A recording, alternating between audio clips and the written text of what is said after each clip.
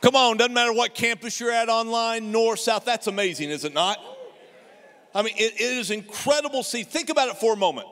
Put yourself in the position. I don't know if you've ever worn a blindfold that utterly impaired your vision. You know, most of them you can kind of see down the bottom, but there are some that are made that utterly take away your vision. I've worn them a couple times, didn't last long. I'm too much of a control freak. I imagine for a moment what it'd be like to put those on and then be told at the sound of the gun to run as fast as you can forward, not being able to see a thing. I'll be honest with you, I'd rather stand up here and preach in my underwear than do that. And some of you are thinking you'll put extra money in the offering for that not to happen, right? That's a fundraising technique right there. What if, listen to me, what if what you just saw is the way we're intended to live life? And if we live life that way, we can be a people who are fearless. You see, when it comes to the future, let's be honest, we're absolutely blind. It's the reason, if you examine our culture, we are very enamored with the future in our culture. We want to know the what of the future so we can prepare for it. I mean, there was a novel written almost a century ago, a little over a century ago, called 20,000 Leagues Under the Sea, a guy by the name of Jules Verne. And he actually foresaw a submarine. And people are still examining his work because they think he might be a prophet and have insights into the what of the future. And if I know the what, I can be prepared. You can go to a 16th century author, some hold him to be a prophet, by the name of Nostradamus, and people actually examine his work more closely today than they ever have because they think he had some insights into what might happen into the future. All over the internet right now, you have the ability to look at horoscopes, things that are supposed to tell you about your future. And I ask people sometimes, why do you read them? And they say, well, they're just kind of entertainment. So I read a few. They're not very entertaining as far as I can tell. If you've ever not been able to sleep, you young'uns don't know what we're talking about. Us old people, we know. And you kind of flip the television channels and you got the 1-900 numbers and the psychic readings that are happening there, and people are making millions of dollars. We want to know the what of the future. There are Jesus followers all over the world right now. Probably some among us right now who are engaging in horoscopes and psychic readings, even though the scripture clearly tells us that astrology and mediums are the doctrine of demons. But why would we do it? Well, we want to know what the future holds. If we know what the future holds, then we can be prepared. And if we're prepared, then we're not afraid. Even in the church, if I mention the word prophecy to you, most of us think future. Honestly, in the New Testament, it really means encouragement more than it means future, but we think future. And I'll be very vulnerable with you. If I ever just want to get a big crowd of people, everybody show up, all I got to do is say, hey, I'm going to do a series on how current events line up with biblical prophecies and how things that are happening today are in line with biblical prophecy. So I just say, hey, what if I was going to tell you next week how the invasion of Ukraine by Russia lines up with biblical prophecy? And you're thinking, man, if that's it, then maybe there's other prophecies that come about. We can go to know the what of the future. Now, you've never heard me do a series like that.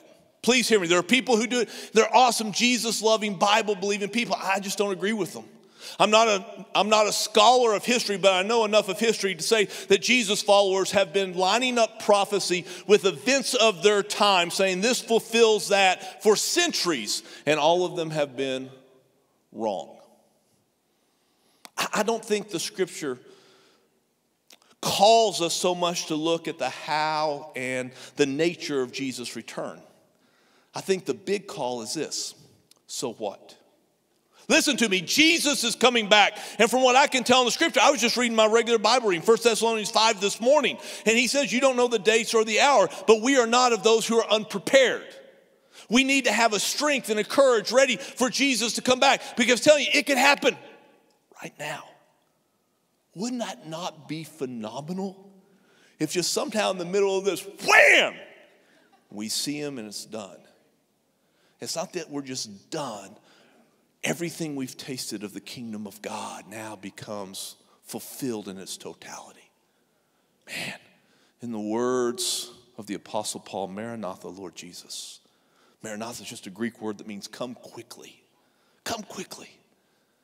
See, the biblical teachings about the return of Jesus are supposed to give us strength and courage so that we can live today the way we're supposed to live in light of that. See, guys, you get what I say. When it comes to the future, we're blind. And we know it. Like most of us probably have a thought of what we're going to do tomorrow. We have an idea. But if you're online right now, you're North Campus, South Campus, this matters not. We also know that things can change dramatically tomorrow. Before it happens, things can change in a snap. I was talking to one of our great elder advisors, Randy Boyd, and we were recounting March of 2020 because he and I were in a hotel in Vienna, Austria. And at 2:30 in the morning, Vienna time, there's a knock on my door, and it's Randy Boyd. And I was like, Randy, what's wrong? And he said, the president's just closed down the borders in 2 days. I said, why? He said, COVID. And we were jumping and moving around. I already had my ticket home. But I watched as I got to the airport in Frankfurt, and all these people were coming from all over the world, and they were turning around trying to get home as quick as they could. Because everything changed in a moment. And deep down, we know it. And because everything can change in a moment, it causes many, if not most of us, to live in a place of fear. I read in an article this week a new phrase. I love to see new phrases we create to try to describe reality. And sociologists have come up with a phrase called anticipatory anxiety. I mean, we all immediately know what it means. They say no one knows what the future holds, and wondering how work, relationship situations will turn out is pretty normal. Or maybe you're concerned about less ordinary events, natural disasters, losing loved ones, a global pandemic. Anticipatory anxiety describes fear and worry around bad things that could happen. It can happen in a lot of different contexts, but it commonly focuses on things you can't predict or control. And right there is the essence of fear, because we feel out of control. The phrase anticipatory anxiety wasn't around years ago, or I hadn't run across of it when God showed me I had it. It was in a very unlikely spot. For most of our marriage, my wife and I have sought to live by biblical wisdom when it comes to finances. Like, we have a budget and we live by it. I know that's a novel thought, isn't it? But we actually do that. When our children were at home, they're a lot older now, but we had them as teenagers make and keep a budget. I hope they still are. I've asked them about it. They tell me it's none of my business. Bunch of ingrates, right? I raised them. My wife and I have always worked to use debt minimally, get out of debt as quickly as we can. That's how we as a church have operated. We believe in radical and generous giving and such. But several years ago, I was reading a book, and the author was talking about living the same way. And I had what the old-timers in church called the witness of the Spirit. Maybe you've never heard that phrase, witness of the Spirit, but I bet you've experienced, because you'll be reading something in the Bible, you'll be reading something in a book, and something deep inside of you will go, uh-huh. That's true, not just true. It is true for you. And what he said about himself, I knew was true about me. He said, one day I realized that my motivation for handling money biblically was totally fear-based, not God-honoring. Even though I was handling money responsibly, I was still putting my security in my own abilities to earn and control money so that I would never have to go without anything again. My hope was in material wealth instead of God's rich provision. I can tell you that not only was me, it can easily become me if I don't battle a lot.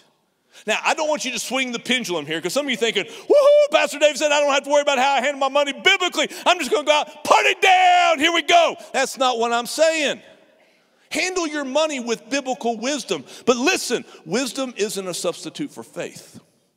You can live as wisely as the Bible calls us to, and it will not substitute the idea of faith for what the future is going to hold. You hear me? You know we can do the right things for the wrong reasons. We can even do biblical things for the wrong reason. God isn't just concerned about our external actions. God's concerned about our hearts. He's concerned about our minds. He's concerned about the way we think and we feel.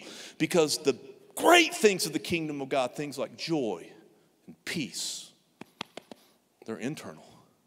They have to do with what's going on up here and what's going on in here.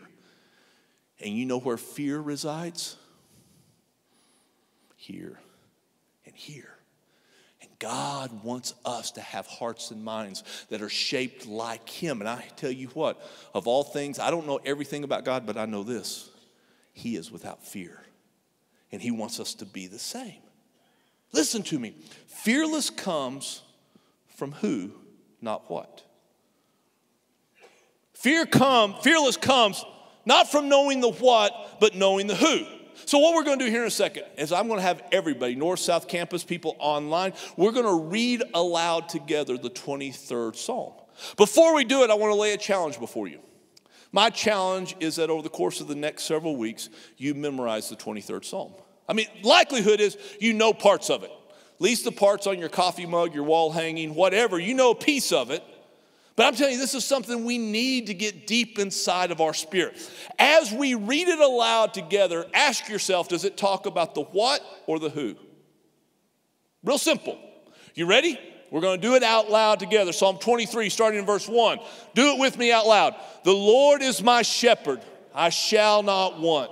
He makes me lie down in green pastures. He leads me beside still waters. He restores my soul. He leads me in paths of righteousness for his name's sake. Even though I walk through the valley of the shadow of death, I will fear no evil, for you are with me. Your rod and your staff, they comfort me. You prepare a table before me in the presence of my enemies. You anoint my head with oil. My cup overflows. Surely goodness and mercy shall follow me all the days of my life, and I shall dwell in the house of the Lord forever. And the people of God said, amen. Did it talk about what, or did it talk about who? There's not a bit of information in the 23rd Psalm. To be honest with you, not a whole lot in the Bible about the what of the future, but a lot about the who. First week, Easter weekend, we talked about verse 1. Last week, Pastor Jake did just an incredible job on verse number 2. Verse 3, it starts, he restores my soul. Notice this word restores. Notice it's not in the past tense. The word restore is in the present tense. It doesn't say he restored my soul at one point and the rest of it's on me. It's not just something God did in the past. He restores. Present tense. So think about it. If you read Psalm 23:3 a year from now, it's still in the present tense. It's in the present tense for that day. A year from now, if Jesus has not returned, that verse will still be present tense for that day. Why? Because God has already prepared for our future failures and mistakes. It has to do with being a shepherd. Those intimately acquainted with sheep know that sheep have this tendency that what the Old English called to become cast, C-A-S-T, cast sheep. Get the image of a sheep that's rolled on its back like a turtle and can't flip itself up. They've fallen and they can't get up. That happens, honestly, more often to sheep than we know. And if they're on their back, they can't get up. They're very susceptible to predators and they're very susceptible to the elements. This can happen to even some of the most healthy of sheep. This happens often because sheep look for a soft spot. They look for like a hollow that they can get in. They kind of start to roll around. And sometimes that hollow is more deep than they thought. And what? They find themselves on their back when they don't expect it. Other times, sheep have too much wool. The purpose of a sheep is to give wool. That wool has to come off. But if they have too much wool, then they get stuff embedded in it. They get debris and mud and burrs and things like that. And when that happens, they become heavy and a little overweight, and they can easily become cast and become very vulnerable. You know, when it comes to our faith journey, we're often like sheep. We all, like sheep, the scripture says, have gone astray. Let's be honest, we look for the soft spots, don't we? I mean, we're Americans. Nothing wrong with that, but Americans were trained to go for the easiest path possible. And sometimes going the easiest path possible makes us vulnerable. Let's be honest, sometimes we don't engage in Christian community in one of our groups, because you go to a group, those people know you. I mean, in a room like this, room like our North Campus, if you're at home by yourself online right now, people don't have to get to know my life. They don't get my business. But if you get in a group, it's kind of risky, it's kind of vulnerable, people get in our business. Or we don't pursue biblical knowledge because I have to think. I have to think differently than I've thought before. It takes time, it takes effort, it takes energy. See, we can look for the path of least resistance in our faith, and in doing so, just like a sheep, we can become cast, vulnerable, and in places of pain. Or we, like a sheep, don't live out our purposes. The purpose of a sheep is to give its wool. But if we don't live out our purposes, we just take and take and take, we just become fat. in our faith. And that actually makes us vulnerable. Listen to me. I think many of us are fearful of the future. Because even though we don't know what tomorrow holds, we know in the days to come something's going to happen. I'm going to mess up. I am going to fail. I'm going to do something foolish. I'm going to screw up. I don't want to, but I am. And many among us, probably many that are children of God, have this thought about God. That, yeah, he restored my soul, and he told me the way I'm supposed to live, and it's up to me to live the way that I'm supposed to live. And if I fail or when I fail, then God has to get disgusted at me. He's got to get fed up. He's got to become even furious in my life. And if there's a future where God is angry at us because I have messed up, that future is very frightening, is it not? Man, I can remember growing up as a kid, my parents were old school because, like, I grew up in old school days, you know? And mama, sometimes my brother and I would press my mama really hard. And then she had a phrase that struck fear into us. She didn't use it all the time, but she'd get that look in her eyes that she was done. But when she said she was done, she didn't just tear into us what she'd looked. She said, you just wait till your daddy gets home. Was I afraid of the future when she said that? Absolutely. You say, why? Because if mama ain't happy, ain't no one happy. And if daddy comes home and mama ain't happy, he is going to make those who made her not happy more unhappy than she is, right? That was the reality of life. And deep within us, when I talked about Jesus coming back, Maranatha, some are saying, I don't know. Because we see the return of Jesus like that. You wait till your daddy gets home. Why? Because I know the person in the mirror. I know my failures. I know my mistakes. I know what goes on in here that no one else sees.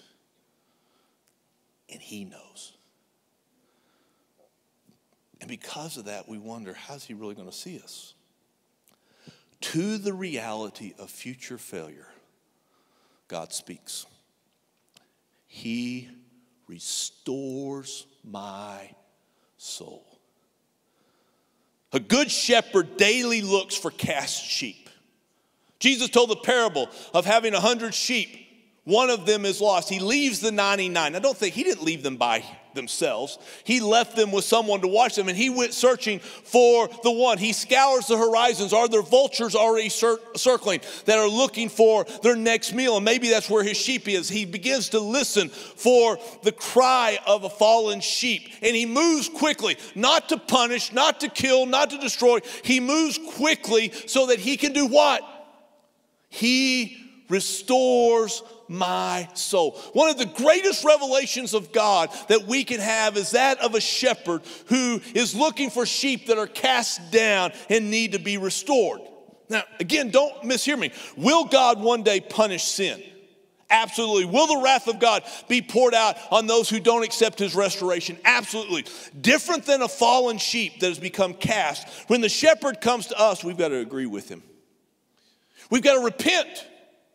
We've got to say, God, I've messed up. But the Bible says, if we confess our sins to him, he is faithful and just, not just to forgive our sins, but to purify us from all unrighteousness. He restores my soul. God will punish everyone who doesn't accept his restoration. But do not miss reality. The heart of God is to restore and give us a grand future in this life and in the life to come. I mean, come on, if God just wanted to destroy, if he just wanted to punish, he would have never sent Jesus Christ.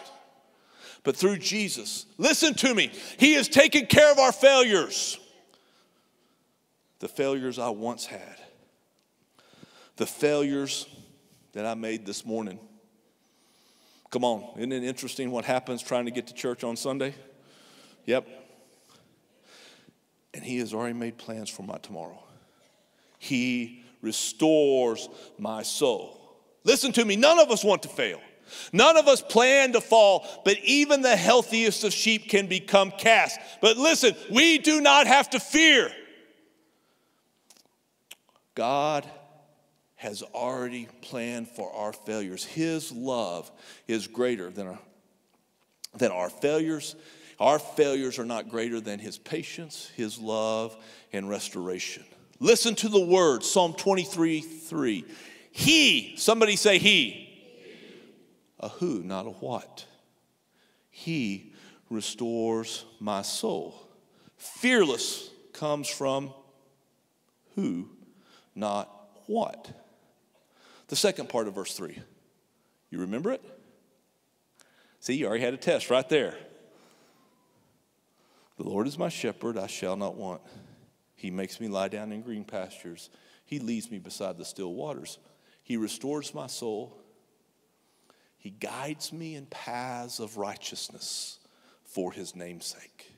He leads me to the right path. Sheep are known to be creatures of great habit, and they will do this. They will just walk the same path over and over again. They'll dig ruts into it. They'll keep going to the same pasture. Even when the pasture no longer has grass in it, anything to graze, they'll keep going to try to graze that, because that's the nature of what they do. They'll just get in a rut, and they'll keep going in that rut, even if it's killing them.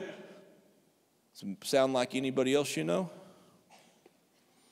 The only way they change paths to go to places that lead to life if they have a shepherd who will continually guide them on the right paths. Right paths lead to good pasture. Good pasture leads to life.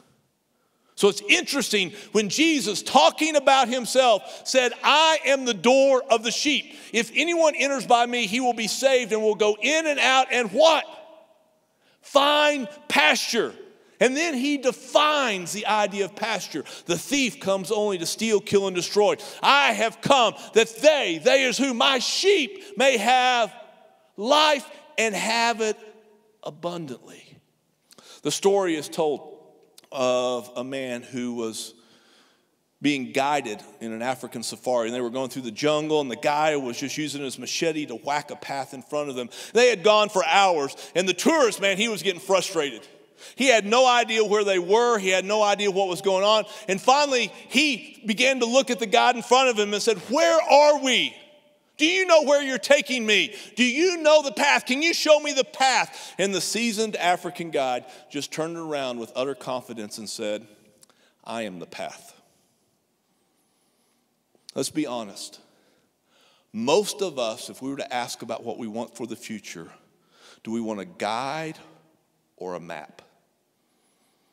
And I bet most of us want a map.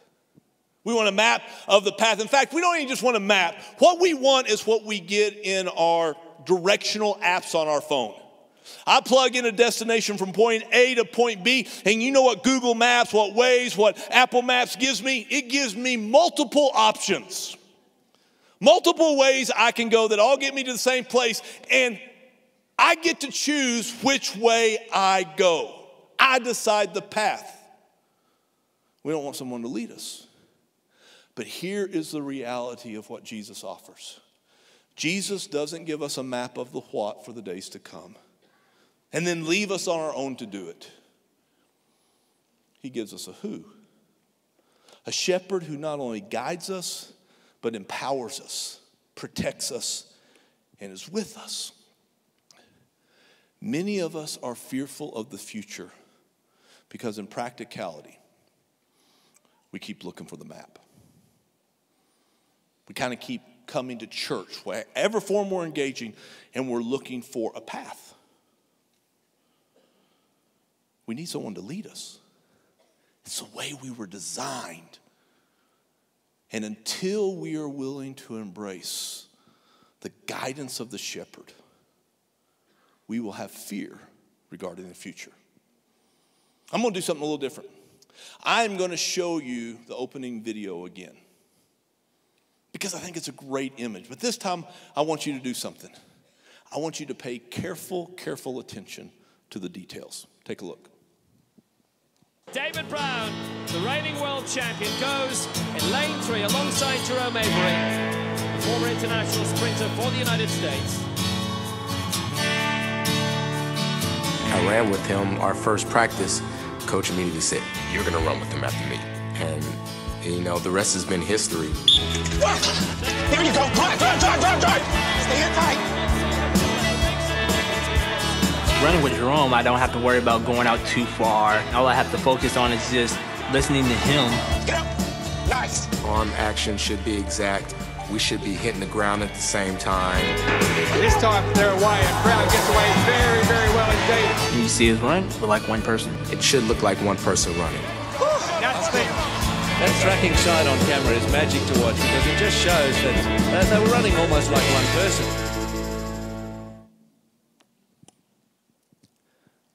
Did you notice? They had a band that tied them together. Something that held them close to each other.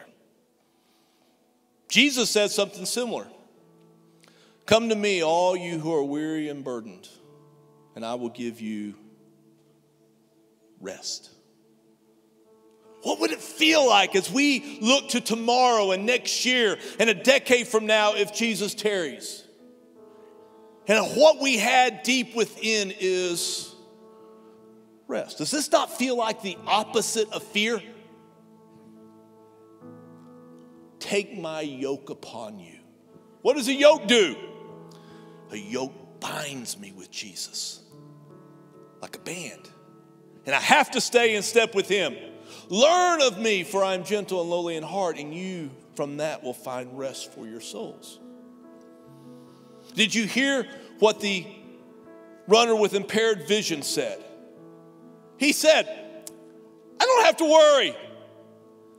All I have to do is listen to him. Jesus said, when the shepherd has brought out all his own, he goes before them, and the sheep follow him, for they know his voice. What if we just got ourselves in a place where we so knew the voice of God? Does it take effort? Does it take time? Yeah. But what if we just got to the place where that was the totality of our faith? Did you hear both runners in the video say, it should look like one person running? The scripture makes an amazing statement. Since life is found by the Spirit, let us keep in step with the Spirit. What if I got so close to Jesus that it just looked like one? Where would that place me? And did you notice the visually impaired runner? He's in the blocks and the gun sounds. And without hesitation, he took off with everything that he has. He runs like someone who can see. He runs as one who is fearless, not because he knows anything about what's in front of him, but because he has absolute confidence in the one with whom he runs. It is a great image of how we are to live life. It is the way we are designed to live life. I contend it is the way Adam and Eve lived in the Garden of Eden until they sinned. And then they sinned and they hid from God. And they tried to do the next moments of life on their own. And the shame led to fear, and fear was overwhelming. The entirety of our faith journey is just to get as close to Jesus as we can and stay in step with him. Guys, that's why I think we should have corporate worship as frequently as possible. That's why I'm a big proponent for it. It's not to say, whoo, I went to church today. The goal isn't to say I went to church. The goal is to yoke. I just want to get yoked back with Jesus, and I want to stay step with him. It's why I think we all need to be in a group, because it's God using each other to hear his voice. And I'm just telling you, we need each other to hear the voice of God. It's why I think we need regular disciplines in our lives, scripture reading, prayer and such, not so that we can check something off the list and say we did something religious to make God happy. I just want to stay in step with Jesus. I want to learn of him. I want to know him. And as we do that, as we just live our lives, staying in step with Jesus, we can run fearlessly in life, not because we know what the future holds, not because there's any indication of tomorrow. He's not going to give us something like a horoscope. He's not going to tell us what happens 10 years from now. He's going to say, run with me. I hold the future, and I will take care of you.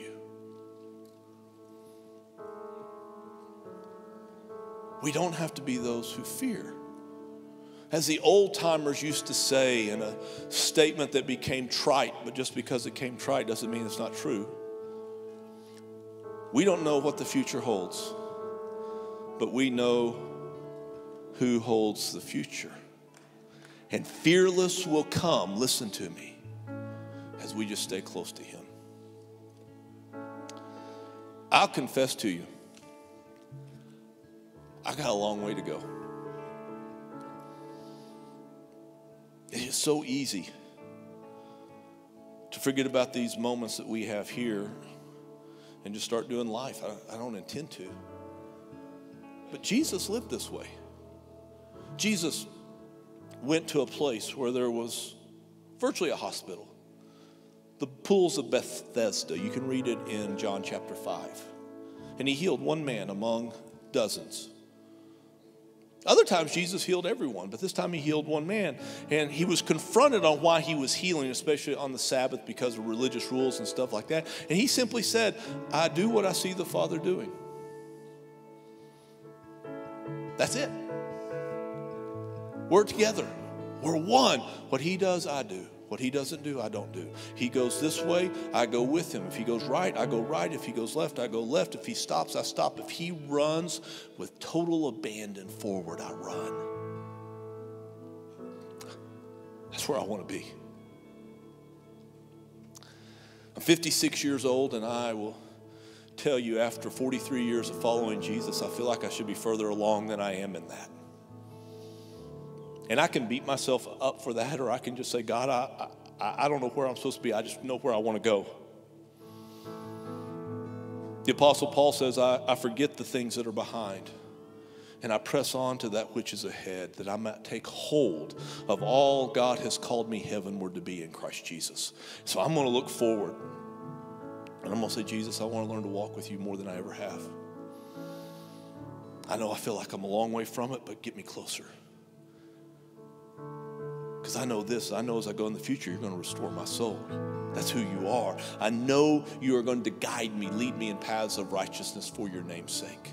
And my invitation to you is to join us. Just to join in right now. We're going to have, after we conclude here, not the conclusion of service, we're going to have songs of worship. We use songs of worship to draw near to God. We are making confessions with our mouth of the truths of God, but we get to draw near to him. I implore you, don't sing songs. Don't just go through the motion. Draw near. If you're at home, stand up. Join in. If you got one of those great sound systems that we all have, turn it up. Join in. Be a part of it. I'm just going to tell you, he is going to guide us to pasture and to life. That is the promise. And you say, how can I know that? Will it always be easy? No, because sometimes he guides you through the valley of the shadow of death. Our least favorite verse of Psalm 23. We're going to talk about that next week. Show up anyway. Let's do this. Let's bow our heads for a moment before we worship. Just be honest right now. Maybe you can say, not all of us share the same kinds of fears. Some of us fear being expendable, like we talked about a couple of weeks ago. Some of us talk about fear of want and lack, like we talked about last week. But some of us, we have anticipatory anxiety. We can label it now. It's okay to label it and confess it. It's okay not to be okay here. It's just not okay to stay out not okay. I'm not going to stay not okay. And if you say, God, I just want some grace. I want grace to not walk in anticipatory anxiety. I confess to you, I have a fear of the things that are coming. I fear when I think about my kids and the future they're going to live in. I think of the future of my grandkids, and I think of fear. I'm not going to do that anymore. I'm going to teach my kids and my grandkids to stay in step with the one who holds the future, and their future will be one where they find pasture, they find life, and have it abundant. Jesus has been leading people to places of abundant life for centuries now. He will not fail my grandkids. He will not fail my kids. I want to hold to that. That's where I want to be. If you want to say right now, God, I confess. I just want to confess I have a fear of the future with all that happens, and I want to ask for your forgiveness, and I want you to purify me from this place of unrighteousness. Put your hand up right now and say, God, that is me. I get it. Man, I can fall prey to this so much. Yeah, you can put your hands down. And for all of us, if you just want to say, Jesus, I want to stay more in step with you than I ever have. I want to be bound to you, yoked to you. I don't want to have to worry about life. I just want to listen for your voice.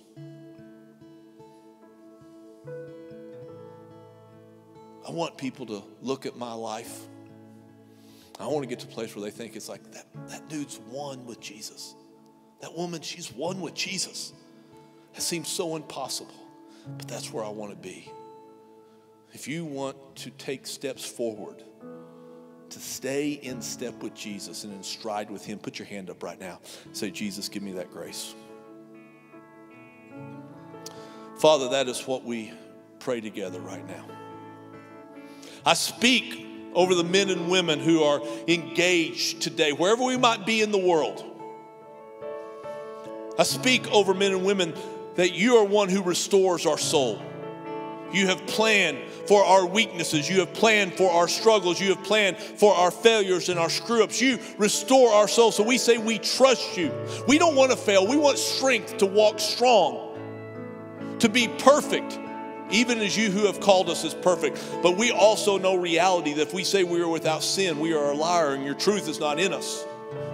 And so we ask, oh God, that we could trust you for your restoration in the days to come. We will not fear the future.